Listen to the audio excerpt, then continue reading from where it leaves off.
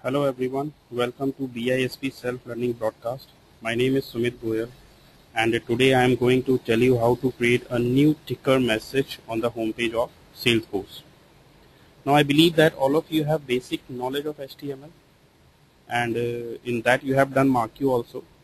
So we will be going to incorporate MarQ feature in Salesforce to work as a ticker. You know that any animated text or message will be very effective in gaining user attention, and that we will be going to do with the help of ticker or MarQ. So ticker not only allow to present a large number of text in a single line, but also provide a visually dynamic style of message delivery that we cannot do with the static text. Now let me give you a scenario. For example, I am working for an organization, and in my organization there are many employees or users. Now I want to send them a message. So there is one option: either I can send individually messages to everyone, or I can take the help of a ticker to display the message or news on my homepage of Salesforce. So now first let me show you how a ticker looks and its use, and then I will show you how to implement a ticker in our Salesforce. So like you can see here, there is a website, and in this website you can see there is a bunch of lines which are scrolling from right to left, and this is the feature of ticker. So same thing we can implement in our website also, or in our Salesforce also. So how to do this? So first of all, you have to log in on Salesforce. Under login, click on setup, then click on customize, home page component. Now there are two types of component, standard and custom. So because we are going to implement a custom component, so we will click on new here,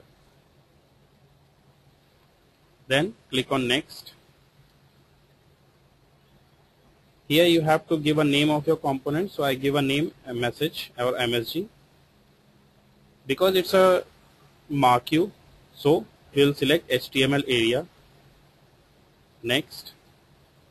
Here you have to write a code.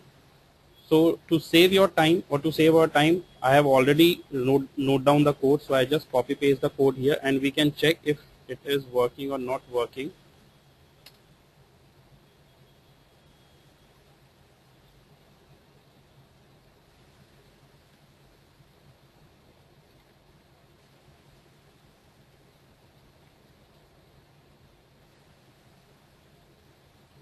So I just copy paste the code here, and let's check. Now you can see the MarQ is working, or ticker is working.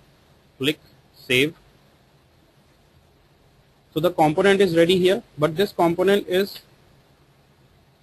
not added on home page. So now what we do is we will add this component on our home page. So how to do this? Click on home page layout. Under home page layout, you can see there is a default layout. So click on edit.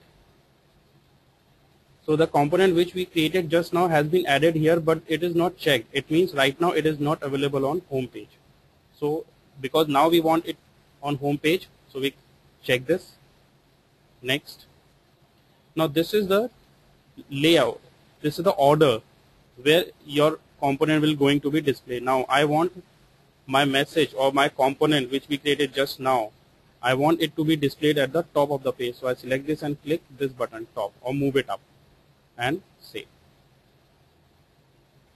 Now let's go back to let's go back to home and see if it is there or not. So click on home, and now you can see here the MarQ is working now, or the ticker has been added on the home page. Yeah, definitely we can change this text box anytime, or the text in this box anytime.